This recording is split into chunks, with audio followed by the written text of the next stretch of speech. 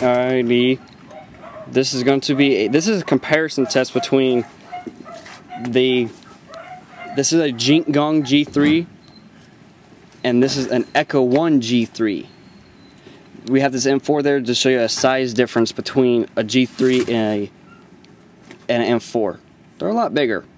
Well, I guess I should probably let the people who own the guns talk.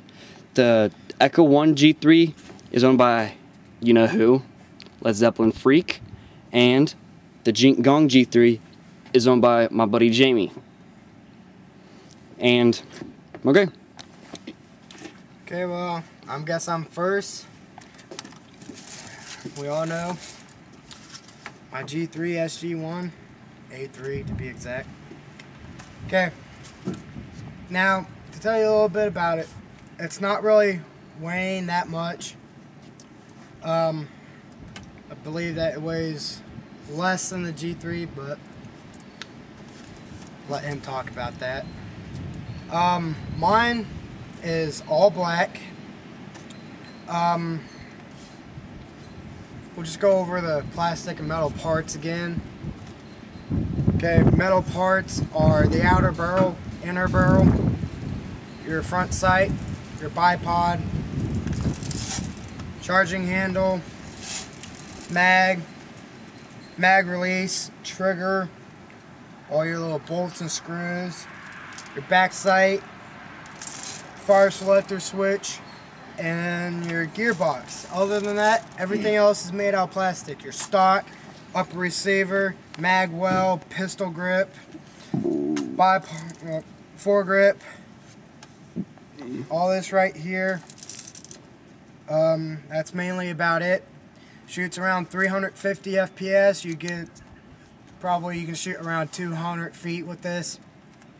I'd say accurate up to 150, but just so you know, do a small little shooting test right here to show you.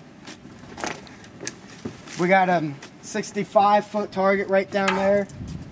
That little brown thing is what he's going to be shooting at. We're just going to aim for the brown thing to prove that we can hit it.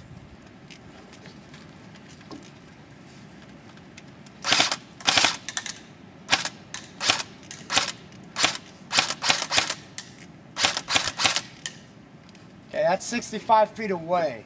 You're going to hit your target. Now, of course, let's go to 130 feet, which is the windmill. Put on semi-auto, then full auto.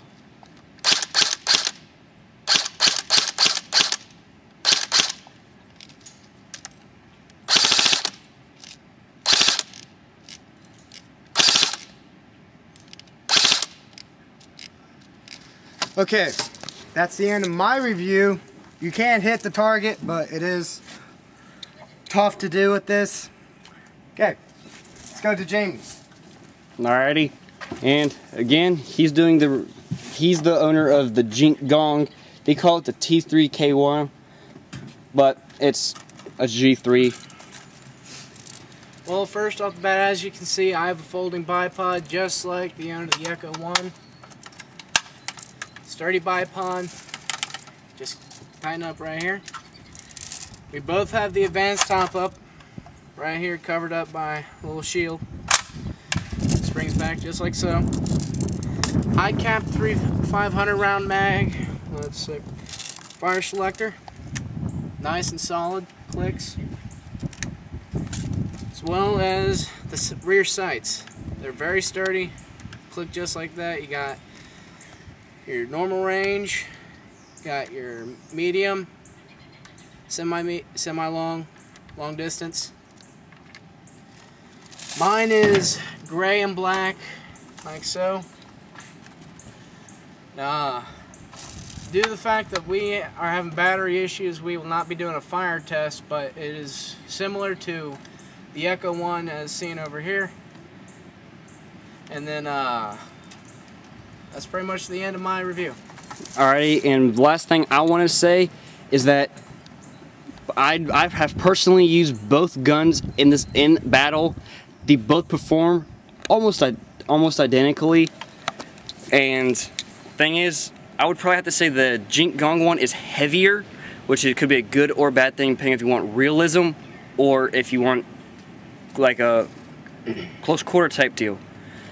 The Echo One looks smaller just due to the fact of its jet blackness, but they are literally the exact same size as I will show you here now.